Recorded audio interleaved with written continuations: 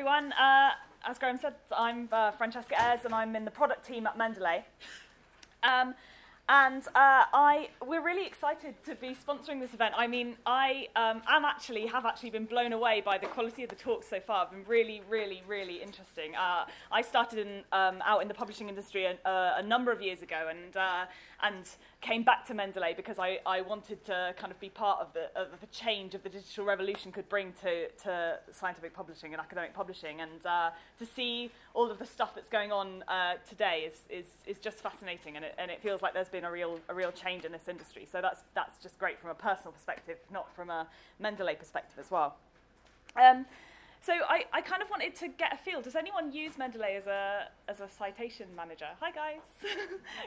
Make sure you grab a T-shirt and stuff from the flag down outside. But everyone should do that anyway. So I didn't want to kind of dwell too much on the history of Mendeley, but it was started off in 2008. So that was actually, it predates Twitter. It's really, really old.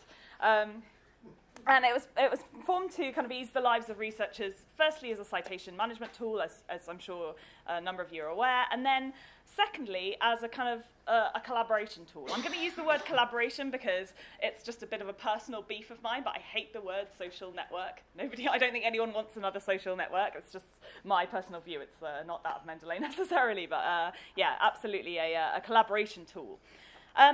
And I'm sure all of you probably already know, but 2 years ago we were acquired by Elsevier, and obviously there have been strong links to other Elsevier products such as Scopus and Science Direct, and I'm going to tell you a bit about how we're kind of using those as well.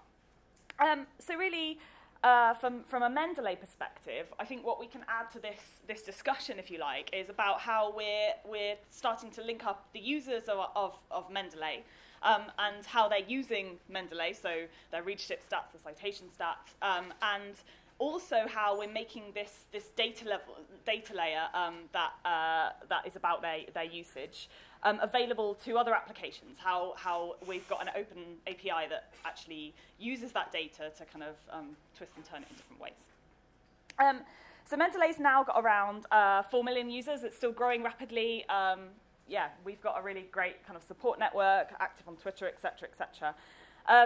And one of the things I wanted to kind of highlight was about how we're using readership statistics. So we've got data within Mendeley that shows that actually readership stats of articles in Mendeley correspond to future citations of that article. And that's where it becomes relevant that we've been around since longer than Twitter, because you can kind of see that historical view of going from Mendeley has this many readers of this paper, and then in the future it gets cited this many times. So that's quite exciting.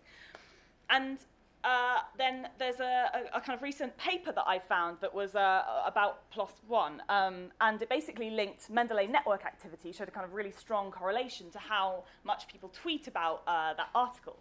So we're kind of seeing links then between activity on other social networks and people, and then people talking about things within Mendeley, within our groups, discussing things and collaborating within our groups, and the data on the readership of that article all kind of being linked together, and then in the end being linked to citations. So it's kind of nice to see all of those bits of data showing quite clear correlations across time. So that's really exciting for us, and it means that we've kind of got a lot of opportunity to kind of help kind of shape how altmetrics might look in the future. And I kind of wanted to kind of touch on that social media point again.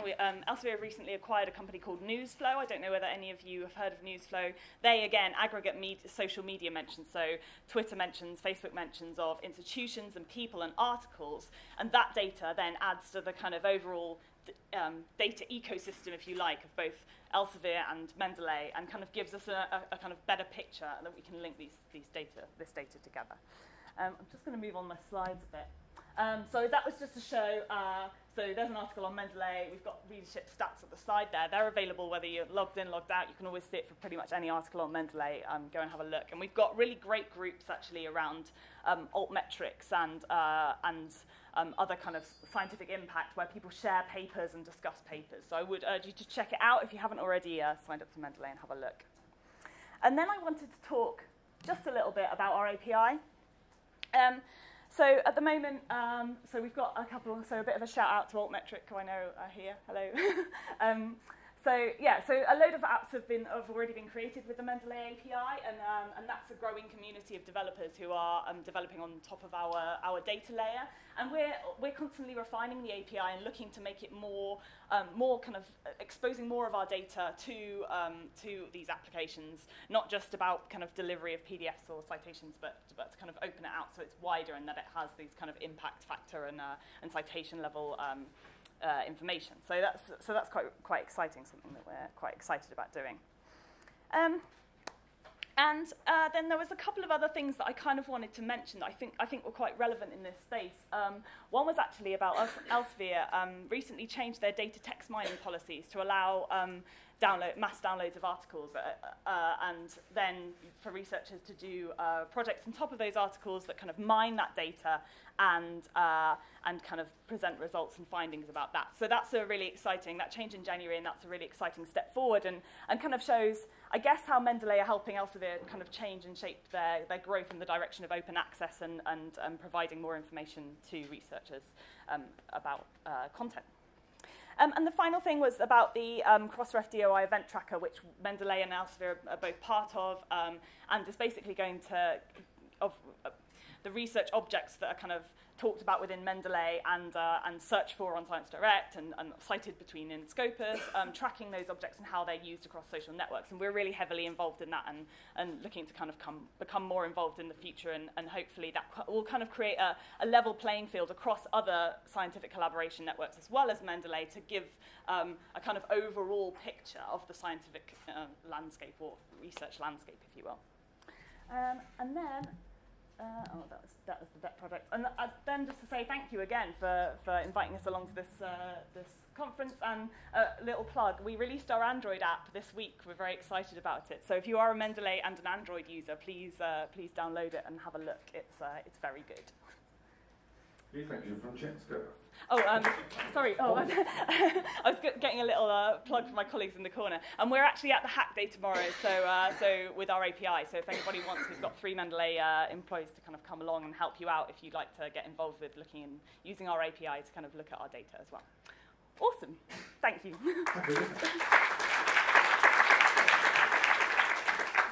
Any questions at all for your time now?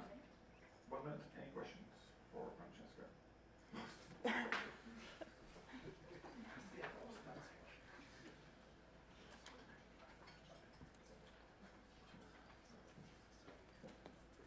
Sorry, I'm waiting back here. Well, first of all, I was first introduced to Mendeley because I was so tired of, really old and clunky software like NovaWebWorks. So I really do appreciate the work that you guys have done to make it such a great piece of software. Oh, thank you. So, now, I guess my 2 questions are that, with all of the great stuff you're doing, Mendeley was so recently bought by Elsevier. And how do you think that has, if that has affected any of your operations, whether they have some sort of influence on what you do, and has that changed, your direction in any way? Because that publisher is, infamously known for its very restrictive licensing and, as a big opponent. Sorry, as a big opponent of open access, so I don't know what your stand is on that. And I guess my second question is, with Mendeley being so great, when will you make it even more competitive by making it fully open source like Zotero? Thank you. So in answer to your first question about the open access, I mean, Mendeley and I are very pro-open access, and we always have been. And as you say, the acquisition obviously meant that I think we're in a unique position to help Elsevier realize the benefits of open access. I think it's going to be a transition from obviously the business model that Elsevier has now to a future one, and I think Mendeley are a really key part of that. And so actually I see us as leading them on a journey rather than the other way around. And in answer to your second question about the open source code, I don't actually know is the answer. Obviously, we are keen to make as much of our code and code base and applications as open source as possible. I think that it will take some time to get there, and it's not something that we're focusing on doing at the moment as a high priority, but in the future, potentially, yes. Thank you.